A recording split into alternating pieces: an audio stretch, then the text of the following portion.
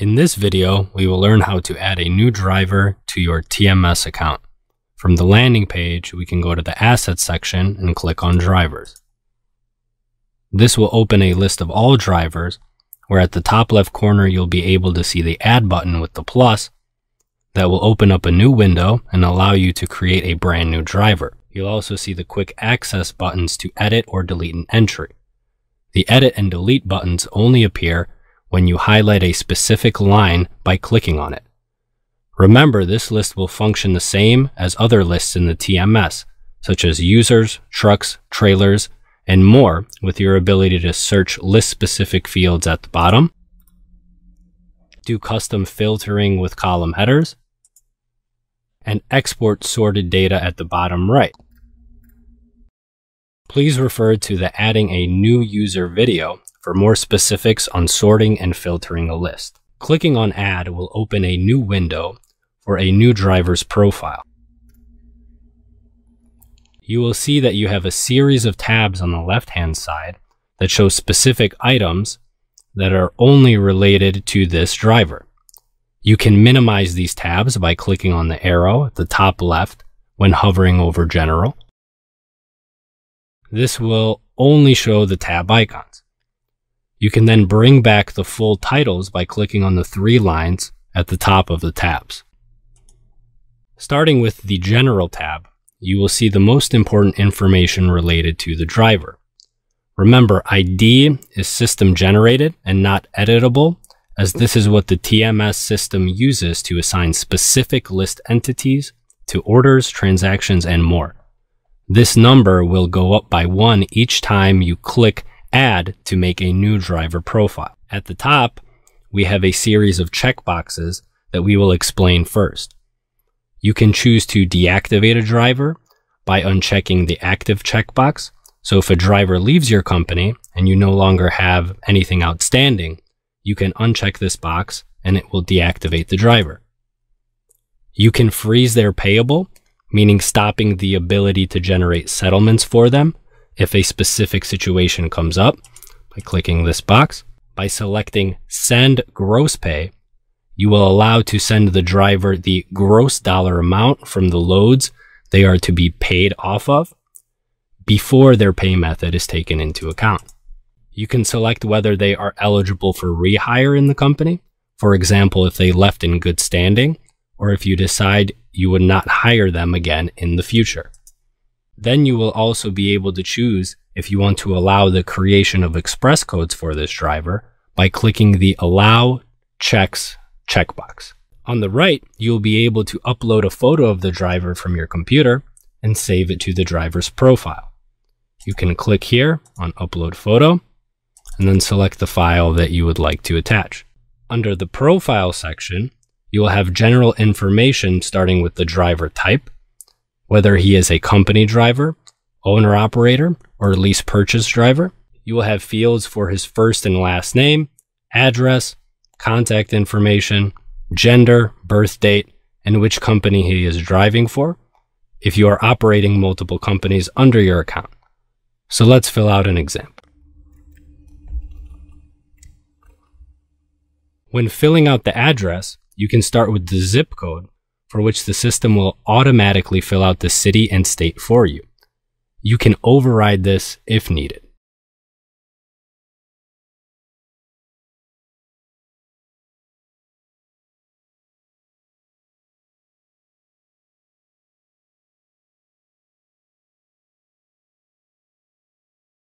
When filling out company, you can start typing to show any matches of the company the driver would be assigned or employed under, or you can click on the magnifying glass to search and select from a list of invoicing companies. Under the Settlement section, you'll be selecting how the driver is to be paid. If you leave this Pay To field blank, the driver's settlement will generate under his general information above. He is in essence then just considered as an employee. If the driver's settlement needs to be paid to his own company, for example, an owner-operator that has his own LLC, you can then input that driver's company by either typing in and selecting their company, or clicking on the magnifying glass to search and select one from the vendor's list. The settlement will be generated under the information of that selected vendor.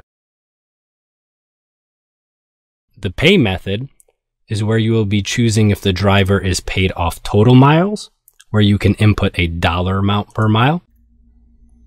Loaded miles, where you can differentiate between loaded and empty miles.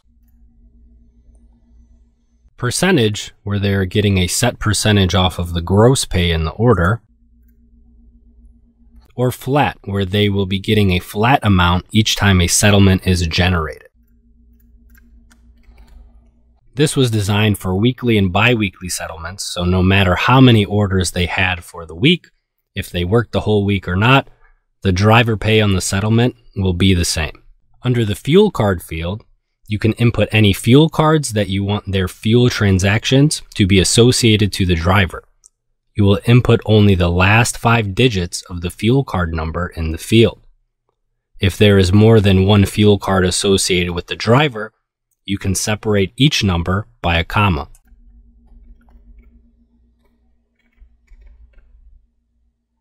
For any transponders that you would like associated to this driver to assign toll transactions, you will have to put the full transponder number in this field. Also, if there is more than one, you can also separate them by a comma. The boxes next to these two fields will indicate if these transactions will be available to be added on a driver settlement, as in selecting driver, or if they won't be available to add to a settlement when selecting non-deductible. The transactions will still be assigned to the driver, but not able to be added to their settlement on this non-deductible selection. Under the group section, under the driver's profile, you can assign the driver to groups for additional sorting and color coding purposes. You will be able to select a group when clicking on the gray bar and then checking the box next to each group you would like them to be a part of.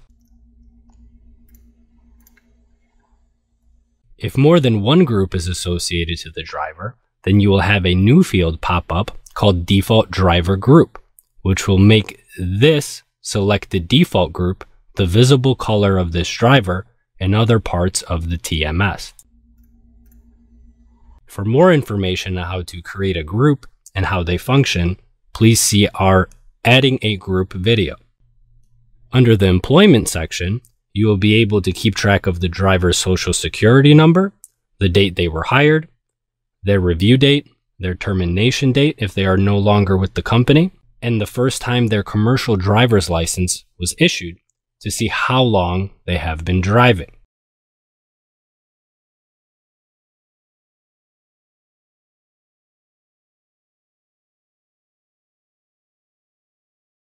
You will also be able to keep track of their license number, state that issued it, along with when it expires.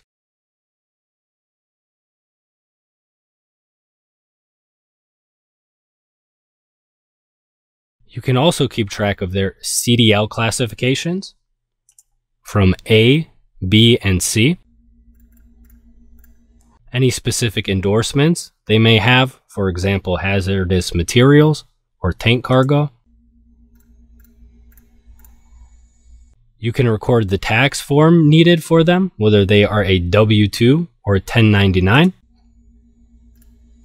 And any special restrictions they may have, from corrective lenses to any other driver-specific requirements.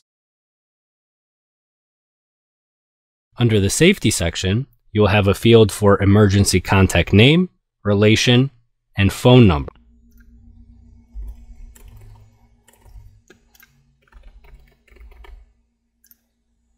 You will also be able to input the dates of their medical card expiration, their motor vehicle record date, and the last drug test date they had.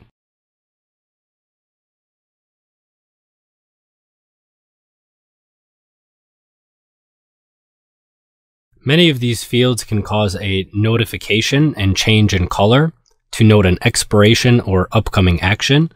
Please refer to our notification and highlighting video for more information on setting this up. Once you have the general information input for your driver, you can save the information and keep the window open by clicking Apply, or you can click OK, which will exit and save.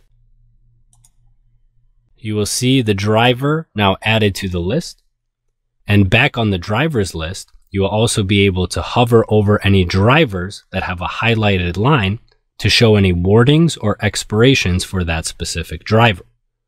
This will summarize all fields in their profile that have something expired. If you go into their profile, anything that would be causing this will be highlighted and you can adjust accordingly. Also, you will see some additional buttons populate at the bottom after a driver profile is saved. The first will be a quick access button that will allow you to see a list of orders associated to this driver. If you go back and click on this again and click on movements, this will show a movements history report for this driver from all data from the beginning of the year. If the user accessing the driver profile has adequate permissions, they will also see a button on the bottom left with a gear that will allow to customize the fields and tabs that you have visible and required. You can search by field name if needed, then by checking and unchecking the visible checkboxes next to each field, you can remove it from the driver's profile or additionally make it required in order to save the driver. As you can see, the fields have changed in the background. The required fields will be marked with an asterisk. You can also select which tabs you would like to make visible or hidden so that you can customize the view and see only what is important to your company.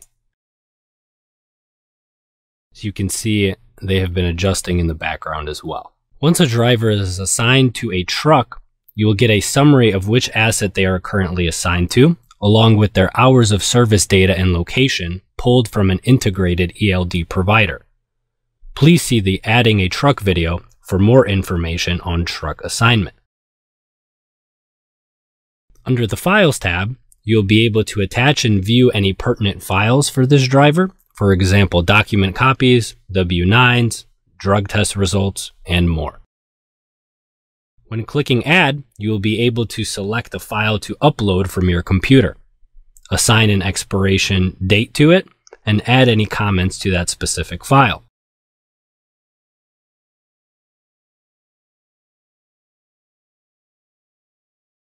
When you click OK, this file will be saved, and then you will be able to edit or delete with the quick access buttons on the top when you select a specific file. You will also be able to view the file directly in the TMS and print it from the system by first clicking on View and then clicking the little printer icon when you have it opened up. You can also download to your computer by clicking on the Download button.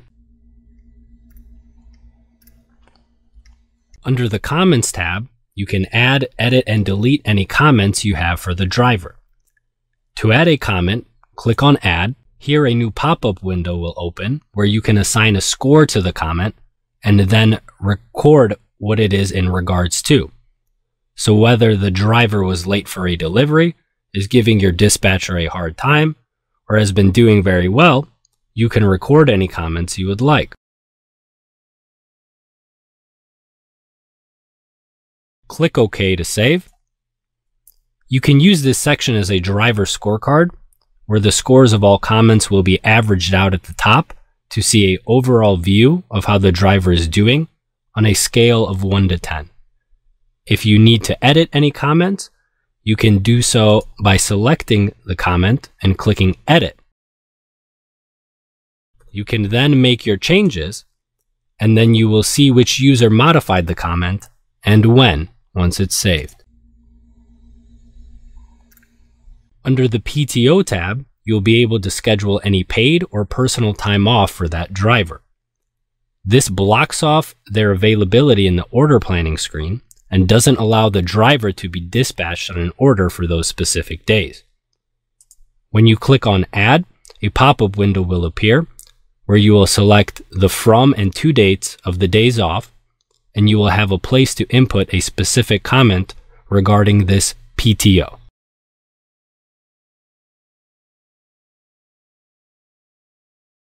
By clicking OK, this will save the PTO and show you which user created it and when. Most other tabs on the driver's profile will be cross-referenced from other lists in the TMS that show only the specific entities associated with this specific driver.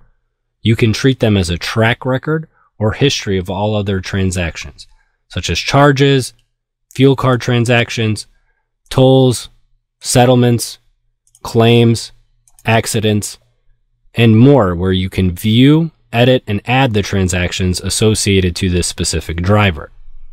Finally, under the Inventory tab, you'll be able to keep track of any equipment given to the driver. In the same way you can click on Add to put a new entry, that will open up a pop-up window where you will be inputting the name, date entered or assigned. It will populate today's date by default, also the quantity, and any comments related to it, for example, a serial number. So we can add an ELD device, for example.